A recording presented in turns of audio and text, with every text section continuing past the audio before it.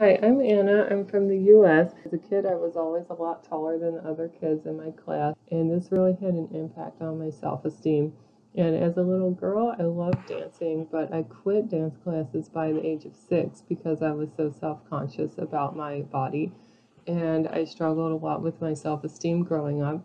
And finally, in my mid 20s, I realized that I just had to stop caring so much about what other people thought of me because that was the only way I was really going to be happy.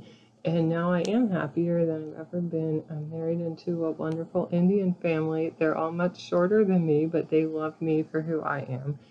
And in my 20s, I started taking dance classes again. Now I'm still learning Indian dance and I just love it. Even though I was self conscious and afraid to do it at first, dancing has ended up being the thing that has improved my confidence in myself more than anything.